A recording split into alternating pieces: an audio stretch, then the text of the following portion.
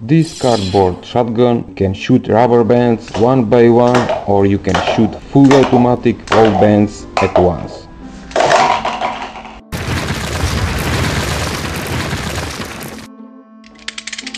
We're gonna start this project with this printed template that you can download absolutely free at description below.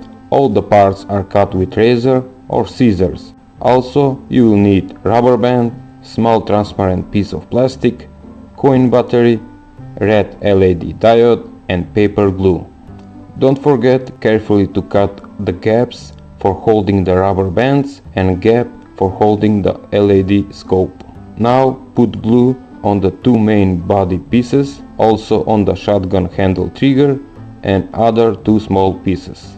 After leaving to dry the glue, join the two body pieces together, and I am using two pieces because I want to get extra strong gun. And now you should get something like this. But before proceed to next step, you should check that the handle works smoothly.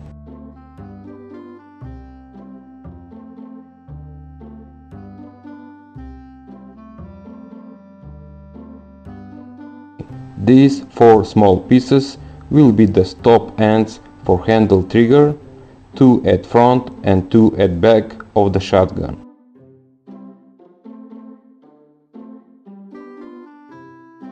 The handle trigger works great. Now we're gonna make the scope out of this plastic piece, and you can use any sharp tool to make the engraving lines and circle on the plastic.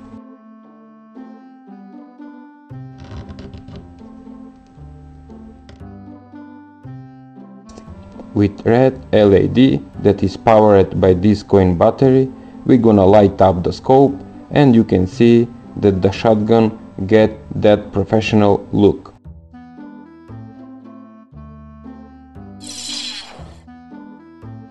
Once again, put some paper glue on the scope and battery coin to fix on the gun, and this small piece of paper will be the switch for turning on the light. We are almost done. Put some rubber bands and the shooting party can start.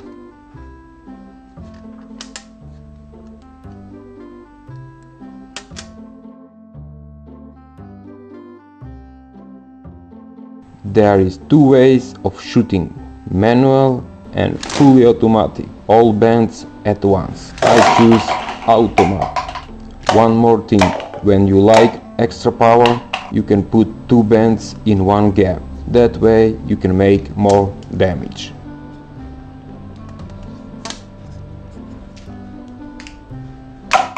Thanks for watching, and for the new guys, subscribe and visit my channel page. See ya!